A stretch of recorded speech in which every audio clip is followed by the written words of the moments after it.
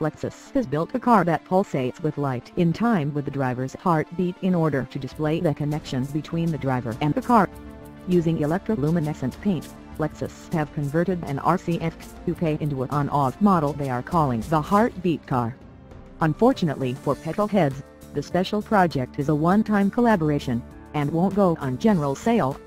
The model uses biometric technology to visualize the physical and emotional connection shared by man and machine when at the wheel.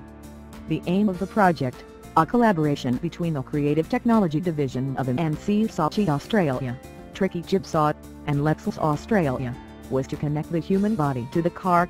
We're changing the conversation from top speeds to talking about what the car does to you emotionally, Ben Cooper, Innovation Director at M&C Saatchi, told Mashable Australia. The build, which took 6 months, was started at a closed-off track in southern New South Wales, but the first step was for the team to find out how driving affects our heart rate.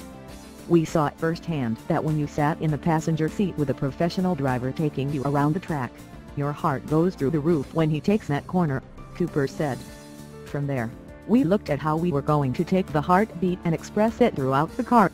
A wireless heartbeat monitor sends the driver's heartbeat to a control board in the rear of the car. A custom-built Arduino microcontroller takes the electrical pulse from the driver's heart, and uses it to trigger the electro-luminescent paint to display the heartbeat in a pulsating pattern on the car's side panels.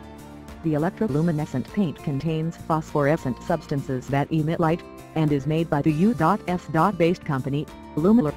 When the car is parked in the daytime and the system is shut down, the car has a standard silver finish, with its secret heart pulsing potential hidden from sight.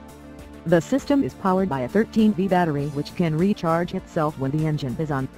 Cooper is excited by the technology, as it could be used in future to show a multitude of different inputs. For example, it could be programmed to flow along one side when turning, or light up in the special sequence when accelerating.